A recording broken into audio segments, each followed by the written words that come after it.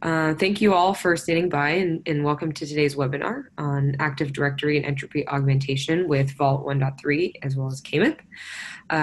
Today we'll be demoing the latest features available in Vault 1.3 and KMIP. So my name is Caroline Guo and I'll be helping facilitate today's webinar. During the webinar, please feel free to type your questions into the Q&A box.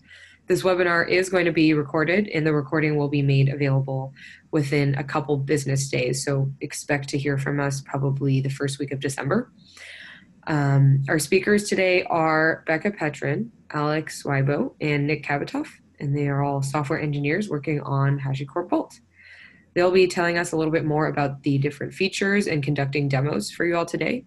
And with that, I'd like to pass it off to Becca to kick us off. Great, thanks.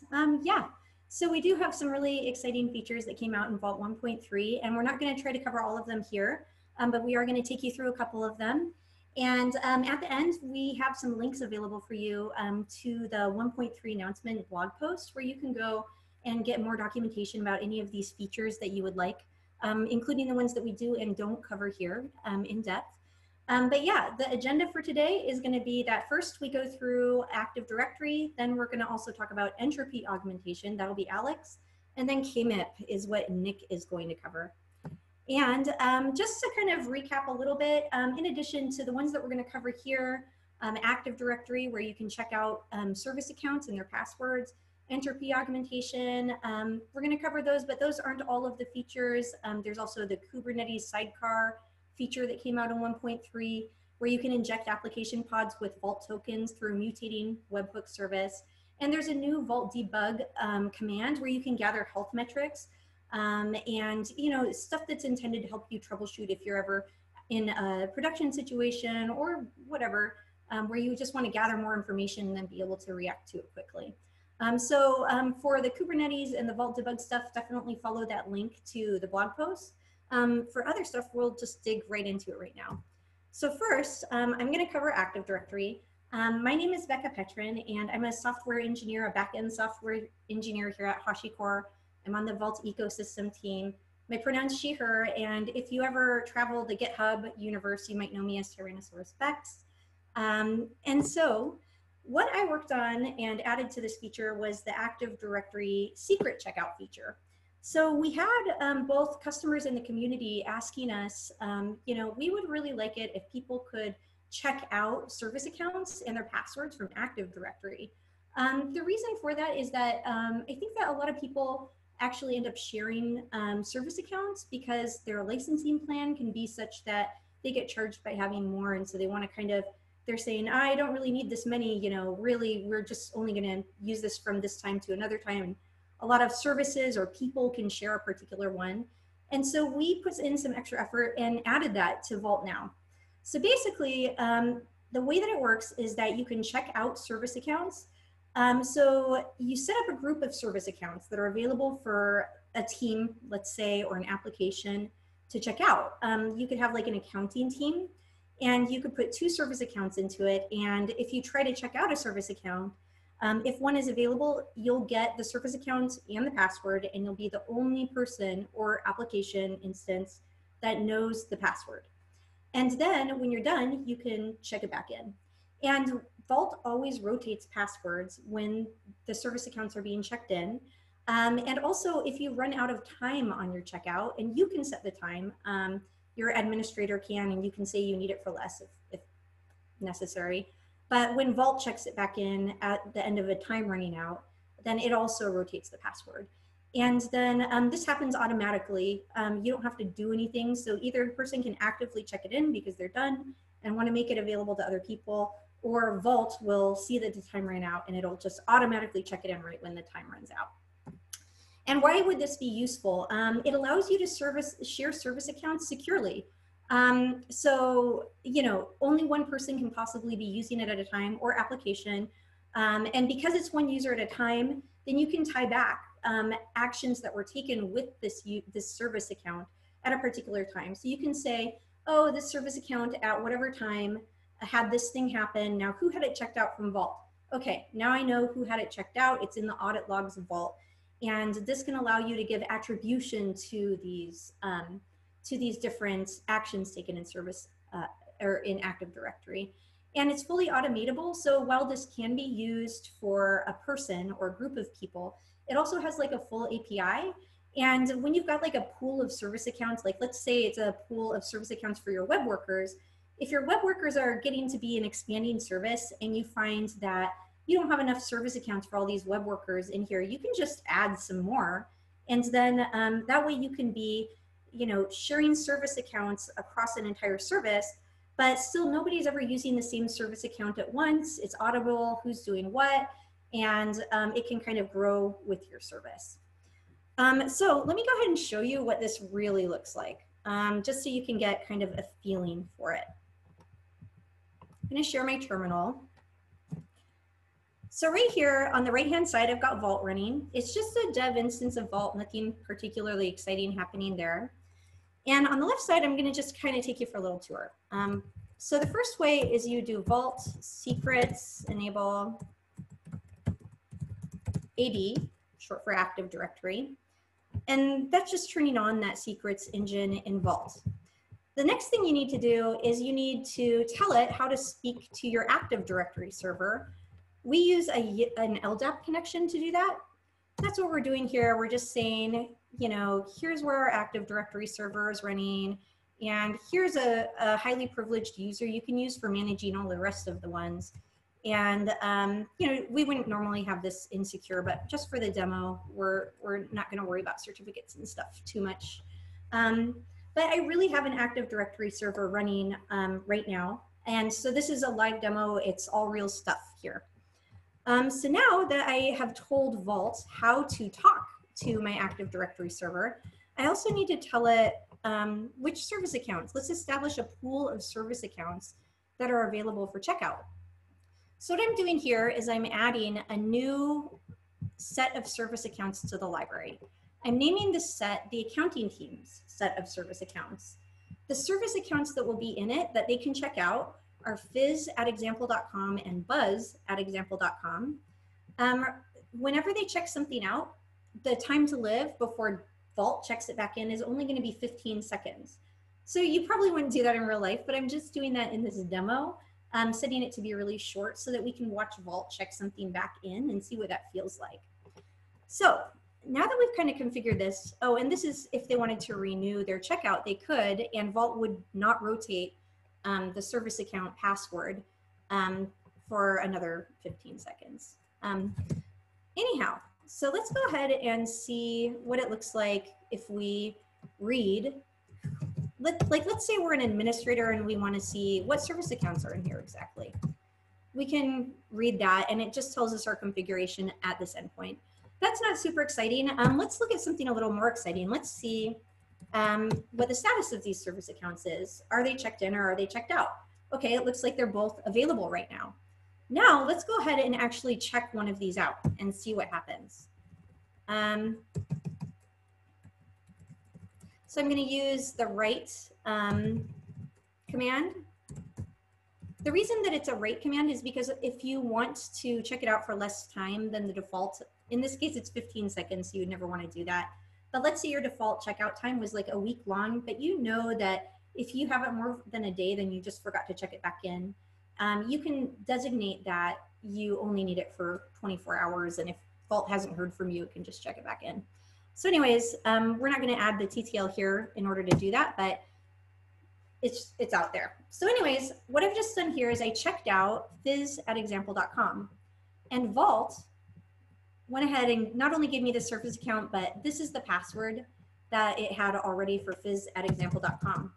My checkout only lasted 15 seconds, and I managed to talk for that long. And so Vault already has checked it back in. So now if I check it out again, watch this. It's now got a new password, right? So here it was KO/K, it was ending in that, but now we can see it's definitely a new password. And the reason that happened is because when Vault checked it in right here, it rotated the password at that time, so I would not know it anymore.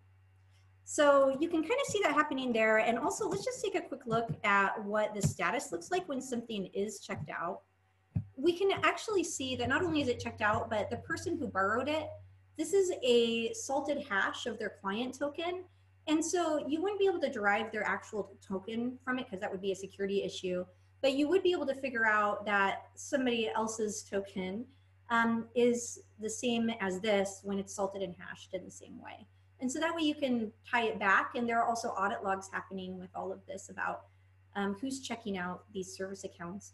Another interesting measure for it is that by default, you can only check in service accounts that are checked out to you. So let's say you were like, oh, I'm also on the accounting team. There aren't enough service accounts available. So what I'm going to do is I'm going to check in somebody else's so that I can just check it out again. You can't do that by default. If you want to disable that, you can, but by default, you can only check in stuff that you checked out. Also, there is a management override. There are two ways to management override a checkout. So if somebody has it for too long and you want to forcibly check it back in, a highly privileged person at your organization can do that. And I think that's mainly it for this feature, but yeah, it's pretty cool because the feature of having Vault automatically check it back in and rotate the password right then is definitely new for the Active Directory secrets engine. And so if you had been wanting to approach service account sharing and you were waiting for Vault to be able to check things in and rotate the passwords, it's now here. So hopefully that will be helpful to some folks. And with that, I am going to go ahead and turn it over to my colleague, Alex, who's going to go into entropy augmentation.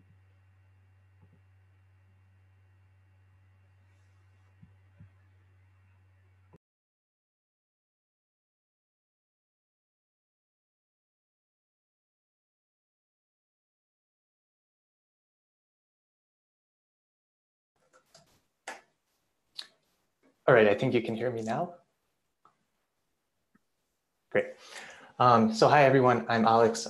For the 1.3 release, I've been working on entropy augmentation, and I'll talk a little bit about that now. Oops. So I'm a software engineer at HashiCorp. You can find me on GitHub at Lexman42 or on LinkedIn at Lexman.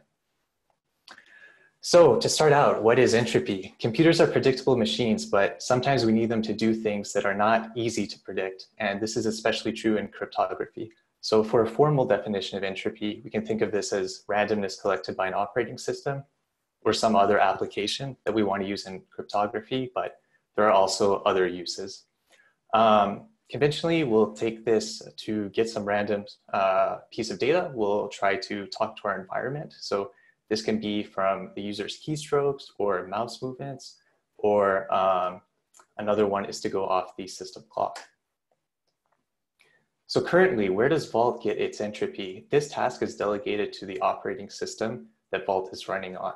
So this means that depending on where you're running Vault, the actual mechanisms involved in sourcing and mixing and delivering entropy are different. Where does Vault get entropy with entropy augmentation? What this feature allows you to do is configure a network device, so for example, an HSM, and give Vault the option to decide whether it's going to get the entropy from this network device or if it's going to get entropy as it has been in the past from the operating system. The way we do this is through a seal stanza, which can be configured the same way it always has been. And in the 1.3 release, we're only supporting the PKCS11 seal. Now, I'd like to mention that external entropy is not used for every single operation. The reason is that Vault uses quite a lot of entropy. Instead, it's just used for these critical security parameters that are listed here. So this is an example of configuration to use the feature. You would configure a PKCS11 seal, and then followed by this entropy stanza. And why would you want to use this feature? Well, probably at some point yourself or your organization is going to reach a level where you're required to have entropy in some kind of way that isn't possible solely through a software mechanism. So when you start needing external devices, that's when you would start leveraging Vault's ability to now get entropy from an externally configured device. So for the demo, what I'm going to do is just run through some basic Vault commands, and we'll see through some logs when it's talking through the PKCS11 API to an HSM to get entropy, and when it's going through the Go API to source entropy from the operating system. So to do that, on the right, first I'm going to bring up Vault and log into this container. And so these are the logs I'm going to look at. So we can see that there have already been some calls to the HSM. These are the bytes that were returned from the HSM. And the reason for this is that when Vault started up, it created an encryption key and then encrypted that key with a master key. We can also see that there were calls via the OSS, the operating system.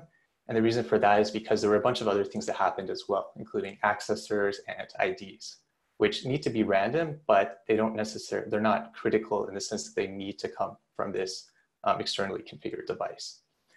So the clear one is rekeying. Obviously, this is a sensitive operation. So if I go through rekeying,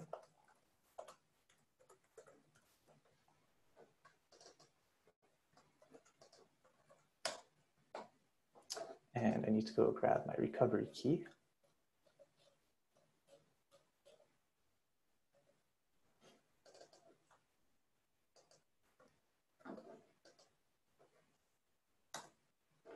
And we can see that this operation sourced entropy externally. Something that's cool is that this external entropy is available to internal plugins. So I'll go through how we can use this external entropy in the transit engine. So the first thing I want to do is enable transit. And instead of enabling just a regular transit, I'm going to enable a secure transit. The way that I specify that we want to give the plugin access to the external entropy is with this new flag, external entropy access. So by default, the plugin will not have access to the external entropy source. Yeah, this is going to be transit.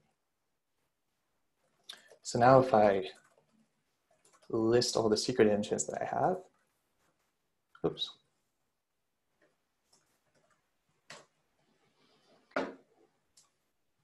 I can see that under secure transit, there's this true flag saying that it does have access to external entropy. So if I were to write a key then, say write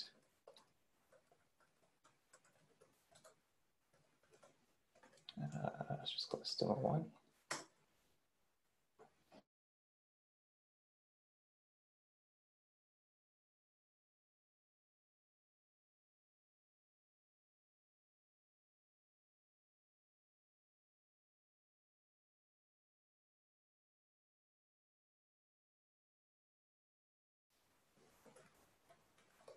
So let's just create a regular transit. And here we can see that this transit does not have access to the external entropy source. And if we were to do the same things, write a key.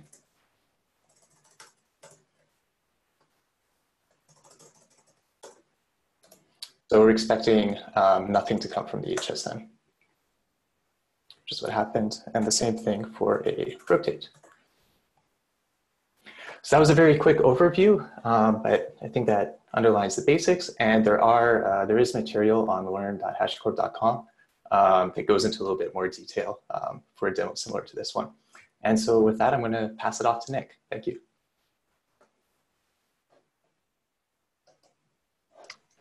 Hello, everyone. Let me just get my share going.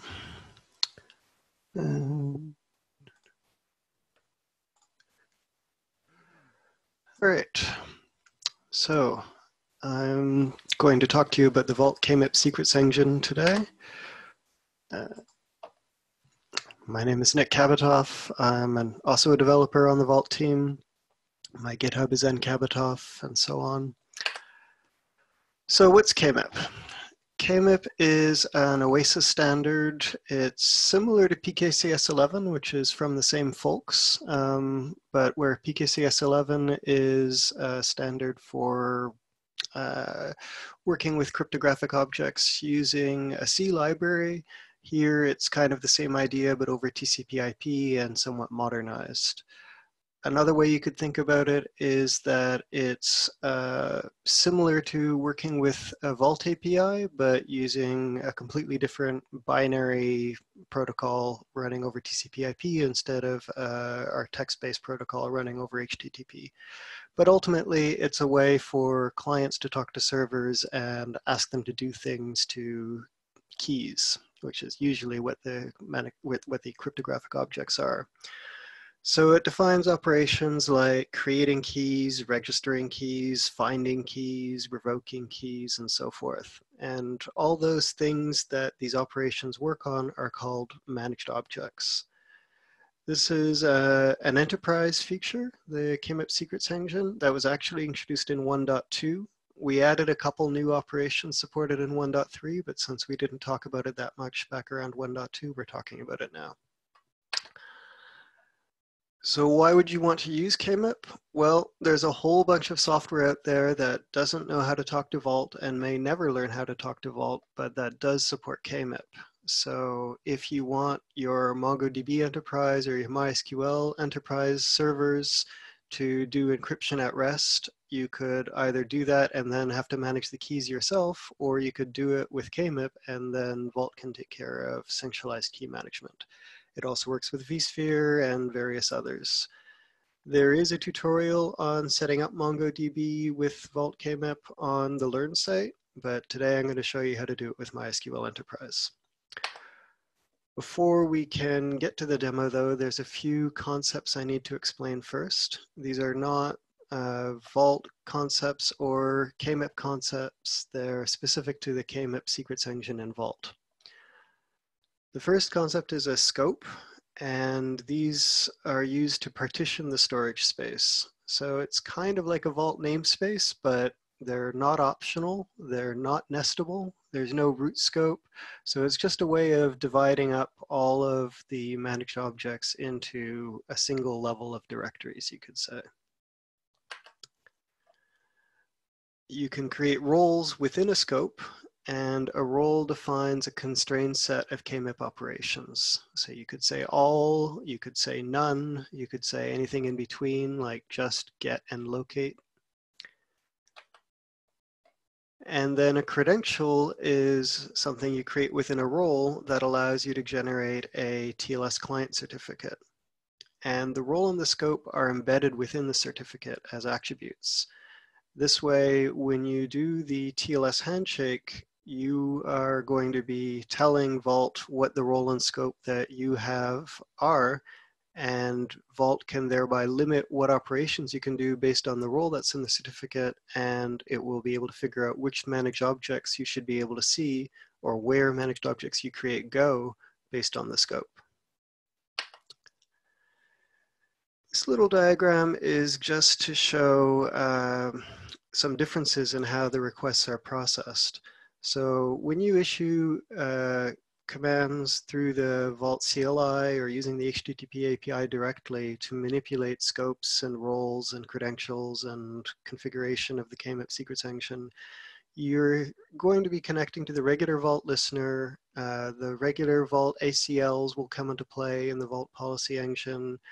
And the things that you created as a result, like scopes and roles, you can actually interact with subsequently, like you can do a list to see which scopes exist.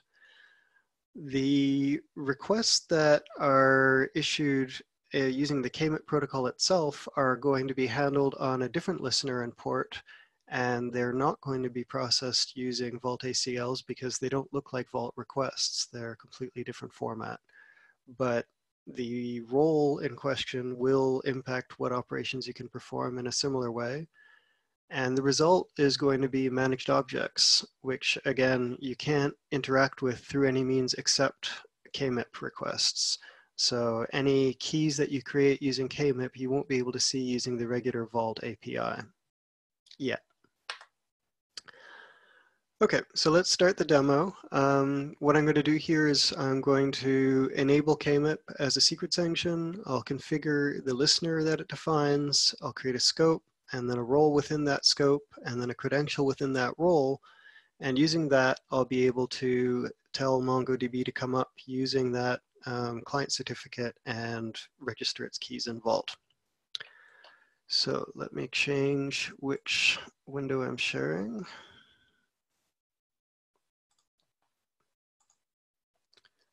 So hopefully you can see my terminal now.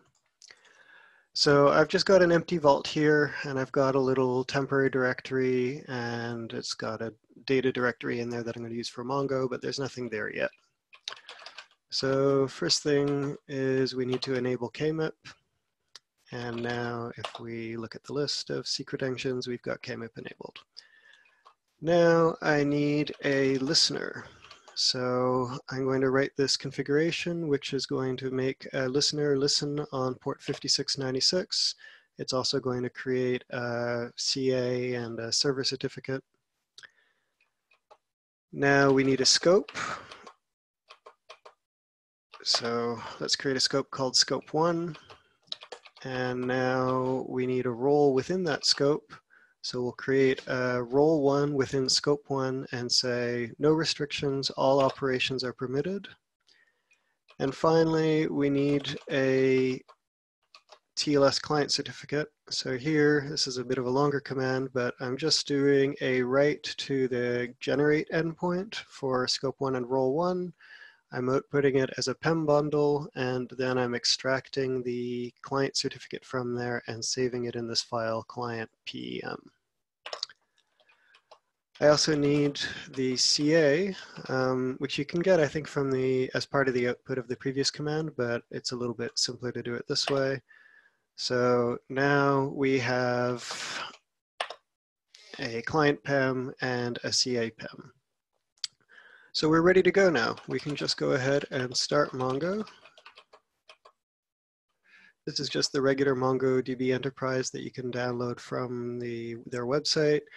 Note that I'm pointing it to the KMIP server localhost on port 5696 like we used earlier, and using those two PEM files that we just generated. And I'm going to save the output in a log file just because it's pretty verbose. So let's see what that looks like. I'm not going to show you the whole log, but if we look for KMIP in there, we can see that it created a KMIP key with this ID that starts with 1DH, and then it initialized the encryption key manager, and it seemed happy. If we run it again,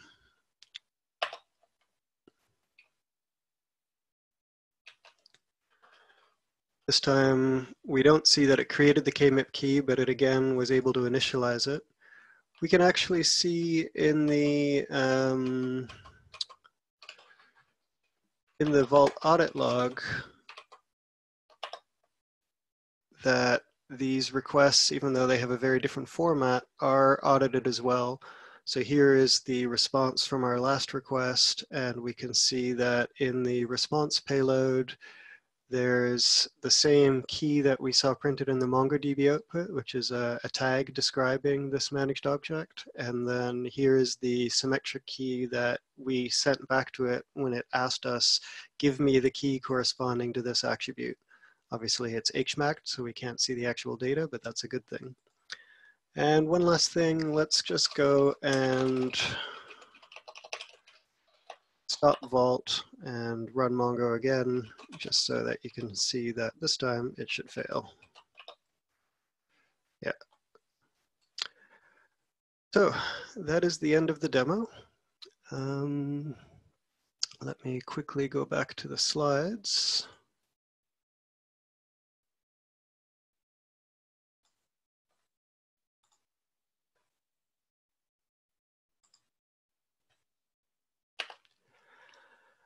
So just to wrap things up, there's more information about these new features and other new 1.3 features in this blog post, and you can get more information about that or about getting Vault Enterprise at the above links. And that is everything. So I guess we'll be taking questions now. Great. Thank you, Nick, and thank you, Becca and Alex. We actually have only received one question in the Q&A box so far, so we can answer that question live. And the question is for you, Nick. Does KMIP also support Oracle SGBD? I don't know. We haven't tried it. It's very possible it does. We don't support all operations in the KMIP protocol yet. So if it doesn't, then let us know and we'll look into it and see what needs to be implemented. Okay, great. We have one other question around KMIP. Is an HSM supported via KMIP? It depends. If the HSM speaks KMIP, then probably, but we haven't tried any. Most HSMs, to my knowledge, do not. They speak PKCS 11, even if behind the scenes there is a network protocol going on as well. Okay, great. And then question on Active Directory, is the AD check-in/checkout also available in the UI? Not yet, but it will be. Okay, great. That was all of the follow-on question that we just got. Is the check-in/checkout limited to only service accounts? Yeah, I'm not sure what other type of object people would want to check out. But if there's something that you're looking for, do feel free to let us know somehow, and we can take a look at it. Okay, and then this is a question for Alex. For Entropy, can Entropy implementation work with PKI secrets as well?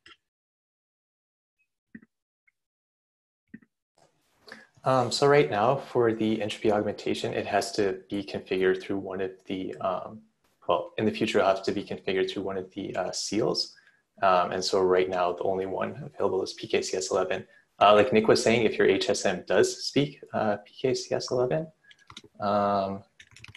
then you could configure it as a seal. So if you're able to use it as an unsealing device, as an auto seal device, then you would be able to use it for Entropy augmentation.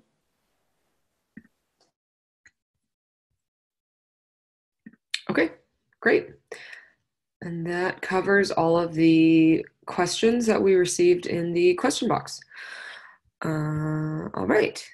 So thank you to the speakers and thanks to the audience members for joining.